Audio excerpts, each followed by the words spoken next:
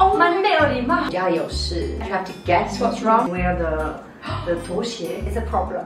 Shit, it's a foreigner. Hi everyone and welcome to this week's video where Mama Lucy, Anna and myself, 3 European girls living in Taiwan, talk about how it is dealing with staff in Taiwan as a business owners. How different is it to our own country and what difficulties have we faced along the way? Let's get started. I work with my husband's family. So her mom has a small hotel and a small shop, convenience store. So I was working there and I learned so much about the language, about everything. They asked me the alcohol and also the cigarette. I know everything. Sometimes they will saw me and say, oh shit, it's a foreigner. 你要动作很快，不然排队很长。大家会受不了，会去隔壁 7. I admire you. That's really difficult working at a convenience store when you're still learning Chinese. Can you imagine? And I also work in the 停车场. The car park. Yeah. Everybody was shocking when they saw me because I'm a foreigner. In Taipei, can you find a foreigner handle the car park? Like this, you learn really quick. Yeah, that's true. You have to, right? What about you? What do you do? You have to. Yeah, I was an English teacher. She was an English teacher, and yeah, for the first year I was an English teacher as well. I was a chef in England, so I kind of missed it after 1 year of working with the children. And as much as I love children, I was like, I really missed this. It's my passion. 我们在英国非常喜欢吃 trifle， 在这里我就是会放台湾的好吃的草莓，还有柠檬，英式的伯爵茶卡士达，让我想到我家人的花园哦。My husband was fed up with his job. He was working, I think, at a bank, and he just wanted to change. So one day he was like, how about we open a restaurant? And I was like, yeah, but apparently people hate British food, right? Yeah. So we opened a night market stall just to test the water, see what people thought. And then it kind of went from there. That's where the story begins. First, tell us about your business, like with your husband. Yeah, so for me, I was teaching English, and unlike you, I love it. I really love it. Like, I love teaching, I love all my students. It's a problem. She's such a good teacher, by the way, guys. Yeah, she's such a hands-on teacher. That was my biggest problem, was working at schools and institutes. They don't necessarily love teaching or children or their students. Just a money making, yeah. Right? Yeah.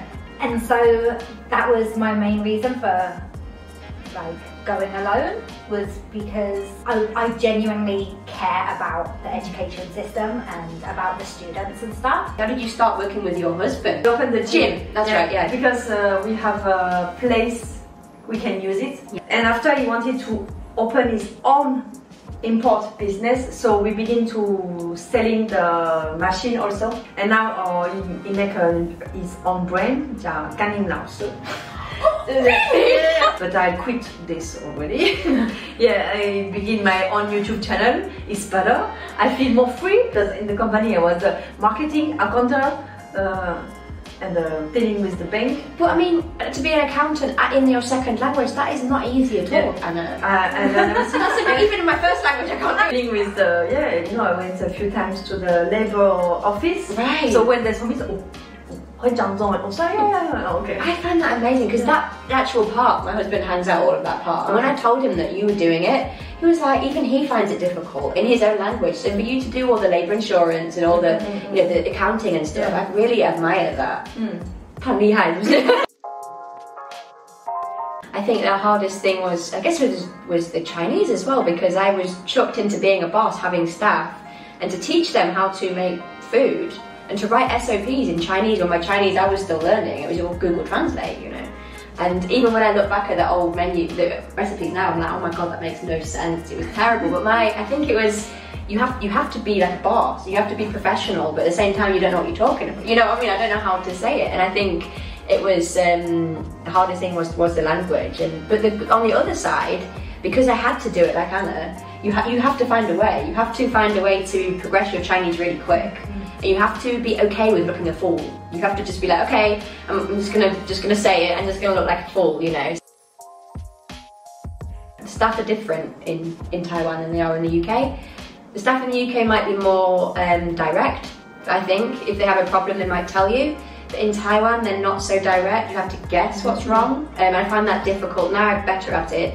For example, they just, or many staff would want to leave, they would just say, oh, 家有事, something like that. And then next week you'd see them working at the restaurant next door. And I just think you can be honest, it's fine, you know, yeah, I don't mind. But in the UK they'd be like, oh yeah, we have to go be sampan, you know, fine. You know, and they're very, and sometimes I think, oh my god, have I done something wrong? They can't be there themselves around me. Then I realise it's just the culture. You know what I mean? You know, yeah. What about you? What's the hardest thing you think? Me, you know, in France, it's really hard to find a job. So when you go to an interview and I think you put everything you can to have the job, and even if you're not really good at it, you will try to do it. Yeah. But in Taiwan, it's so easy to have a job and so many places. So I think people sometimes they don't feel the chance to go to work, because in France it's really a chance, because it's really hard, not so much place. You feel appreciated, right? Yeah. And sometimes when I interview some people, I'm really shocked, because first they come, they wear the toshie. Yeah. And the employment is to work in the front desk. Yeah. You know, and the hair is like this.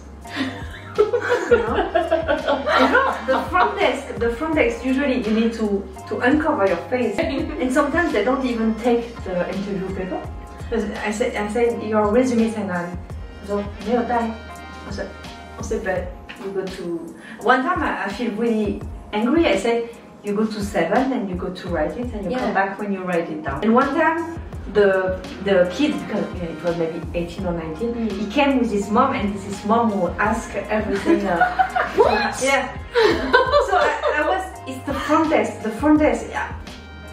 You need to talk. If you're scared to talk to the client, just bring mommy, right? Yeah. You know, in France, if you don't want the job, you will call or you will send a message saying, okay, sorry, I found another job, I want to... I won't be coming. Yeah. But you don't wait the day, normally you begin to do the sushi, 然后就不来，然后不打电话。 We have a lot of people just not coming. Yeah. And you like, even for interviews, like you'll go purposely in the morning, they're like, oh please come and 早一点可以吗? Like, and you get there at 9 o'clock and they don't come, and they don't answer the phone. And you think, I think it's just you just can't say, oh, you don't say, just say, if you don't want, it's okay, just say, I found I was in another interview and I got another job, so I'm not going to come tomorrow. Okay, but they don't call. Oh, Monday only, ma. So I think it's different, but in Taiwan, then the 机会太多.